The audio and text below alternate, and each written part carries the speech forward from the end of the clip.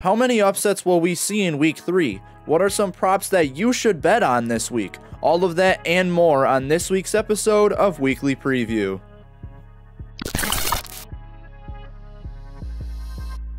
Hi guys, I'm Chase Keller from Chase Keller Journalism, and welcome to the week 3 edition of Weekly Preview. If you're new to the channel, in this series I go over each game, some fantasy starts, some storylines, and overall predict all of the scores this week. Week 2 is slightly better than week 1 as I went 9-7, went 7-9 against the spread, and actually perfectly predicted the upset of the week as I said Baltimore would beat Cincinnati 27-24. I'm not going to keep you guys for much longer. Let's get into this preview. By the time this video goes up, Thursday Night Football will have already happened. My score prediction for it is 31-9 San Francisco. The first matchup to talk about here is Tennessee going out to Cleveland. Cleveland is favored by 3.5 points, and the over-under is set at 39.5. These teams are coming in different directions, as the Tennessee Titans just beat the Los Angeles Chargers, and the Cleveland Browns just lost to the Pittsburgh Steelers. Tennessee was a win that I was not expecting, but I honestly understand it given that they have such a great run defense, and without Austin Eckler, the Chargers were forced to run with Joshua Kelly, who was held to 39 yards. Their run defense has looked phenomenal up to this point, but their pass defense, not so much. Luckily, they have to play Deshaun Watson, who I'll discuss here in 1 second, but because of the pass defense, this offense needs to give the defense more time. Speaking of Watson, his career in Cleveland has been very disappointing to say the least. He desperately needs a blow-up game, which he has not had yet, so it's safe to say that his contract could possibly be the worst in NFL history. If he can find that game, Cleveland is in luck. If he can't find it, this team is not a playoff caliber team. Neither is Tennessee, but I have them winning this one by a score of 20-17 going under the point total. This game is not the upset of the week, so stay tuned for that. A potential high-scoring matchup as the LA Chargers face the Minnesota Vikings. Minnesota is favored by 1.5 points, and the over-under is set at 53.5. The Chargers lost to the Titans, as I just mentioned, and the Vikings just narrowly lost a game against a good team in Philly. This Chargers offense is booming, but without Austin Eckler, it could struggle immensely. This defense has been subpar all around, especially in pass coverage, and the coaching hasn't been great either. So who is to blame for this 0-2 start?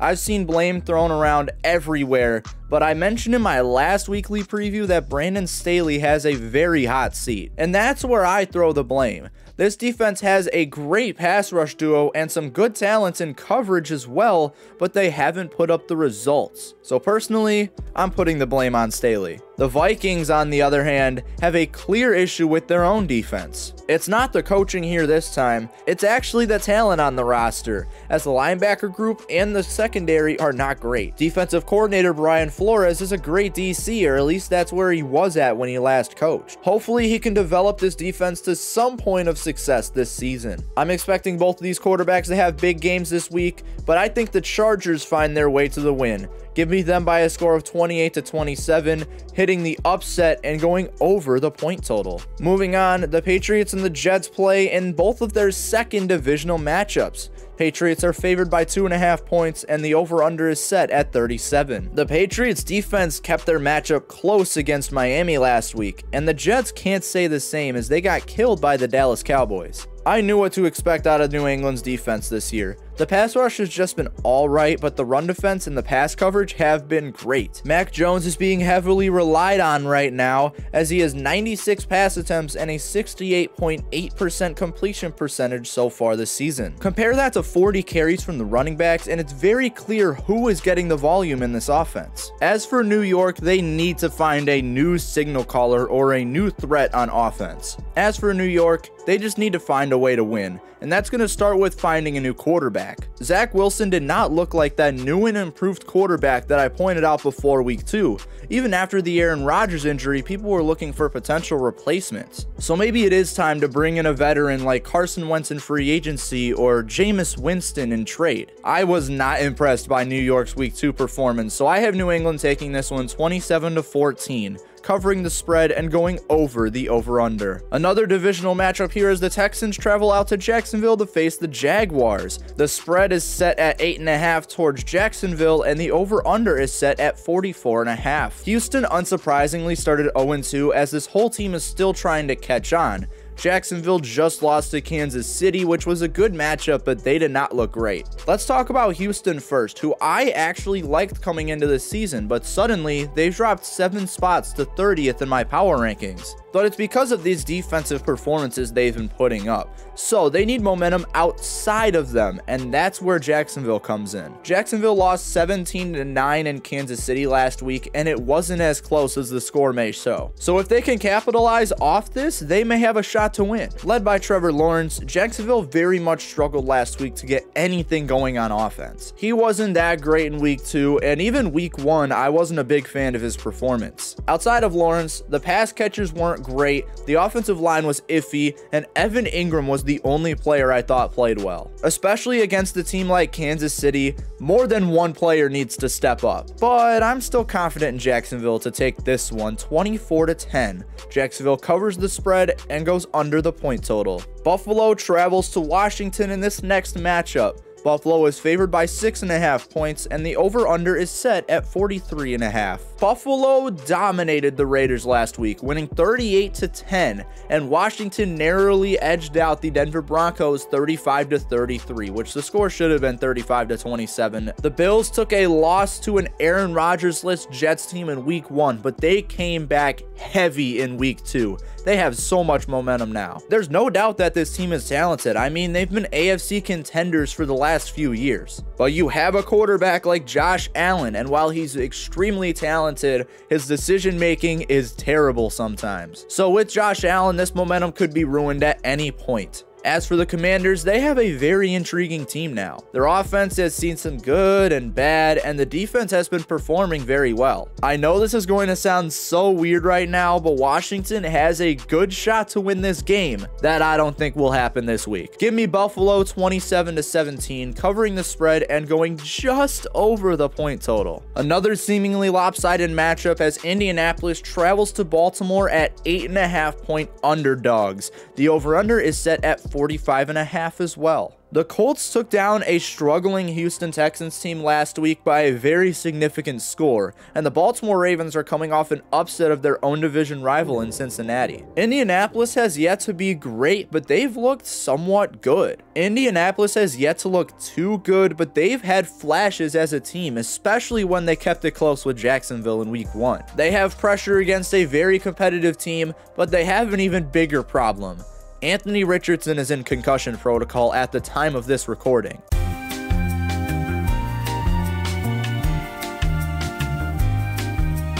So yes, while Minshew should not be understated, Indianapolis is going to miss Anthony Richardson if he's out week 2. As for Baltimore, they originally started number 3 in my power rankings, but since then, they went down to number 8 and have since gone back up to number 6. I'm not surprised they've started 2-0. I predicted their win over Cincinnati, and obviously I knew they were going to beat Houston week 1. But they have so much more than Indy does, so now they need to use that to capitalize off their win last week. Give me Baltimore in this one, 34-17, covering the spread and going over the point total. Here we have another game that has the potential to be great. Atlanta travels out to Detroit, with Detroit being 3-point favorites and the over-under being set at 46.5. Atlanta is 2-0, coming off a comeback win over Green Bay, and Detroit is 1-1 after losing to the Seahawks in overtime last week. Atlanta was my team winner of the week last week, as while they didn't rise up my power rankings, they rose up 10 spots from week 1 to week 2. They have proven that almost everything on their team is legit. I want to center in on this defense yet again, and I want to talk about if they can compete against a real test in Detroit's offense. Detroit was 5th in points and 4th in yards in 2022, and so far in 2023, they are 10th in points and 3rd in yards. There's no doubt that this Detroit offense is good.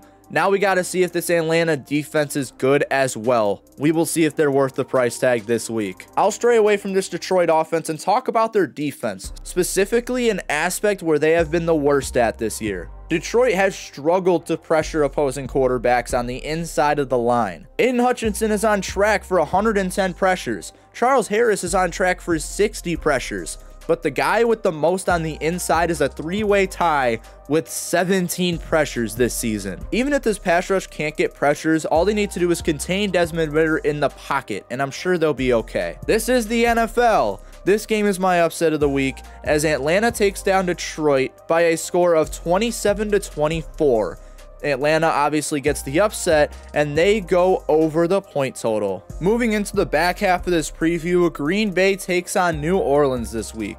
Green Bay is favored by 1.5 points and the over-under is set at 42.5. The Saints are 2-0 to kick off the year with wins over Carolina and Tennessee. Green Bay is 1-1 as they blew out the Chicago Bears but lost to the Atlanta Falcons. The Saints 2023 season was a season I was not particularly excited about, but they've proved me wrong so far this year. The defense has especially shocked me, and Dennis Allen has looked like a great head coach, which shocks me even more. The pass rush has been great, the coverage has developed just as they wanted, and even discussing the offense, they've been good as well. So the hope is that they can continue their division lead. The other 2-0 NFC South teams do have tough matchups this week, and New Orleans, not so debatably, has the easiest one of the three. The Packers are an interesting team this year, as they don't need to figure out if Jordan Love is the next Aaron Rodgers, they just need to figure out if Jordan Love is the next franchise quarterback. The defense has been playing as advertised, as well as the pass catchers. The offensive line has been good, the running game has been good, everything's been fine.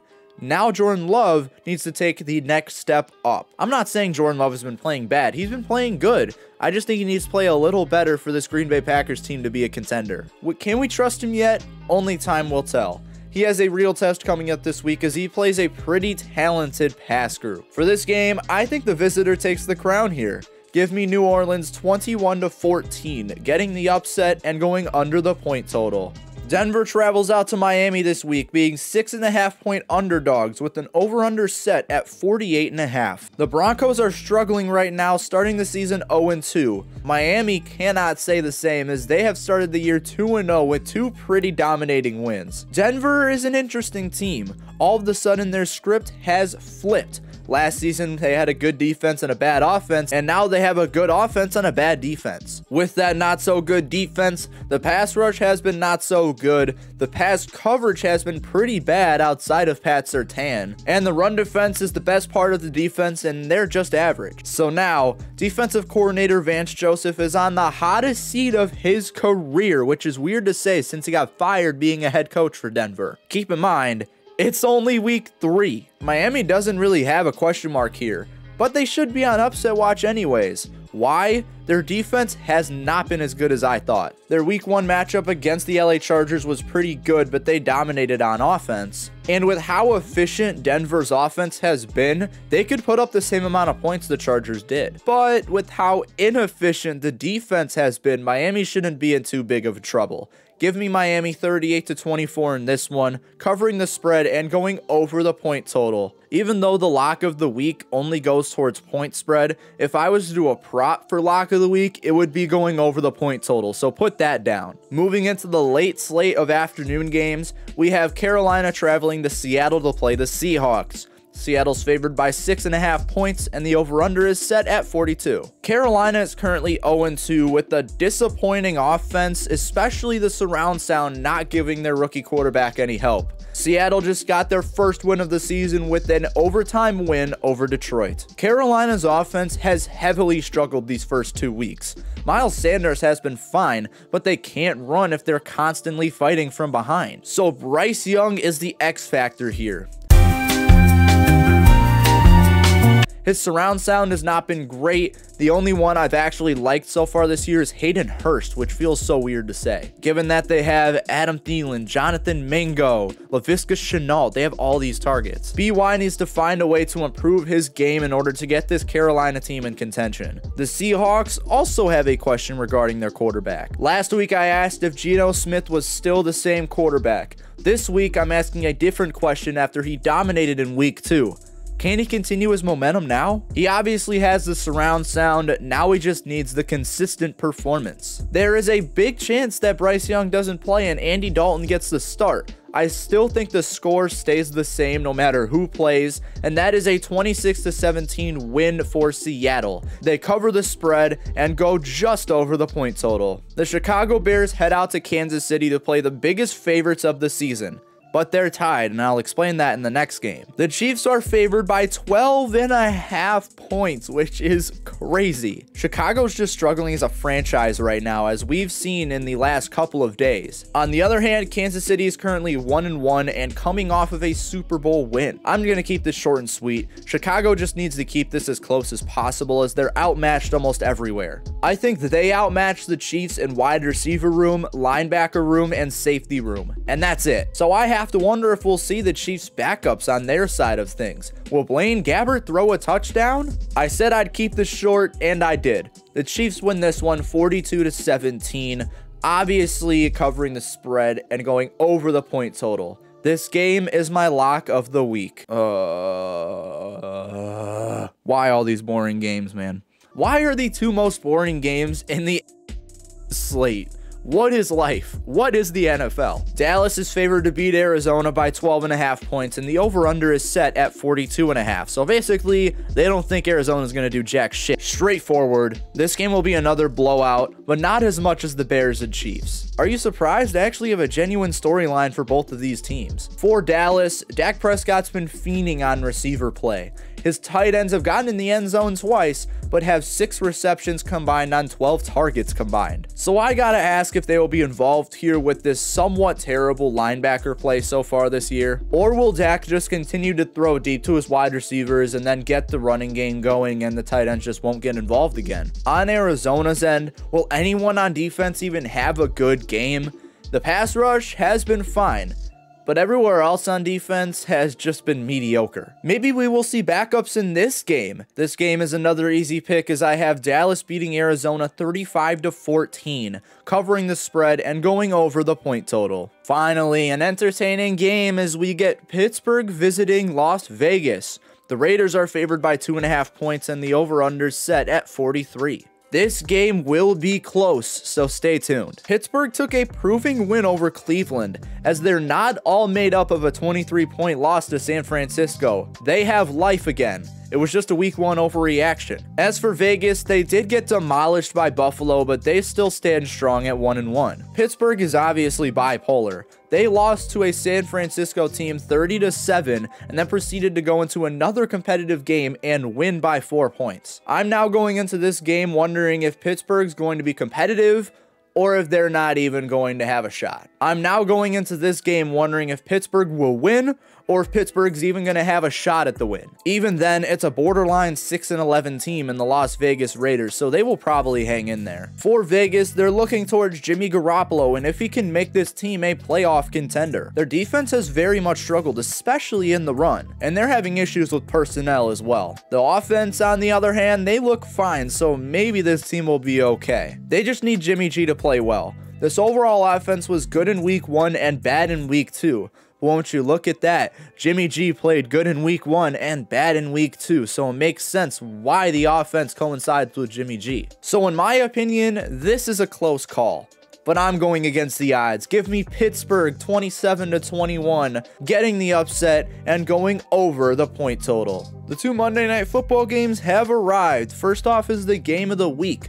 Philly goes into Tampa as 4.5 point favorites and an over-under set at 46. Philly is coming off their 2nd win of the season, beating Minnesota in primetime.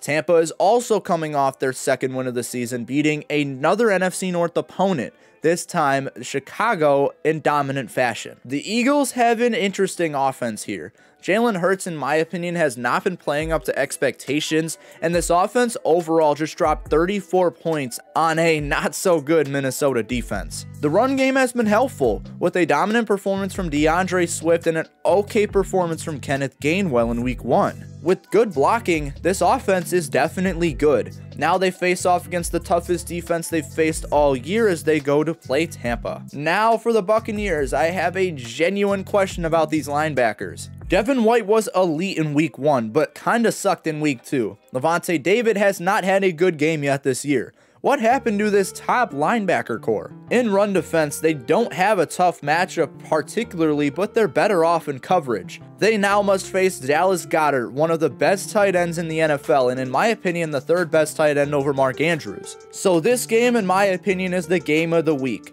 I say that because this game is going to be competitive, and it's going to be close. I have Philly taking this one 27-24. They don't cover the spread as Tampa gets that part, but they also go over the point total. To wrap up this video, the Rams are going out to Cincinnati. The Bengals are favored by 3 points, and the over-under sits at 43.5. The Rams have been impressing me this season as they are 1-1 so far, their only loss being against the best team in the league. Bengals, on the other hand, are 0-2 to start the season. As I just said, the Rams have impressed me this season, particularly the defense. The offense hasn't shocked me too much as Matthew Stafford is finally back to his golden days. This offense is not great by any means, but if they want to continue to compete, Matt Stafford needs to continue his play. As for the Bengals offense, they need to play so much better. Burrow has not been playing at Burrow-esque level, and neither has his surround sound. The passing attack is intriguing for this matchup. I did say the Rams secondary was the best part of the defense in week 1, but they took a step backwards in week 2. So, if Cincy's passing attack can get it back together, which I expect, they should win this game in dominant fashion. I think their passing attack starts to connect in this matchup, but I don't think it'll be dominating. Give me the Cincinnati Bengals by a score of 31-24, covering the spread and going over the point total. Well, that's all I got for you guys today. Thank you guys so much for watching this video. If you enjoyed, please make sure to leave a like and subscribe to the channel for more content like this. Every week I have a weekly preview episode and a winners losers episode, so if you're not subscribed, you're missing out. Once again, I'm Chase Keller from Chase Keller Journalism, and thank you guys so much for choosing this channel as your source of sports coverage.